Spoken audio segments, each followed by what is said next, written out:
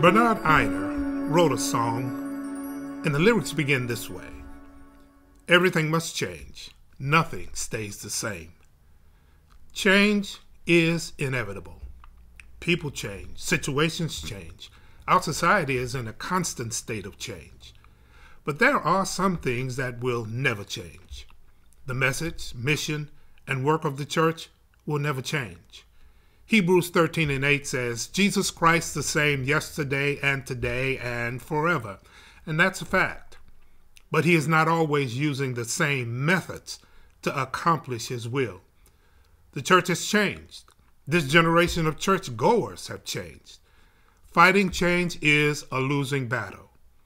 Church musicians must also learn to change while never forgetting our primary purpose in ministry, which is growing spiritually mature people.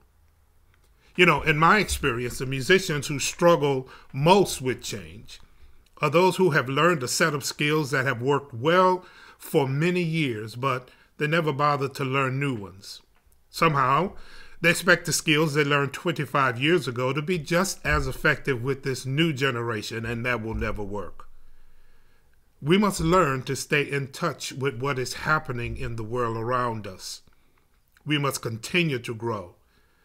John Maxwell said, "The day a tree stops growing is the day it dies." Even if you have a degree or degrees, that is not the end of learning. It's just the beginning of learning.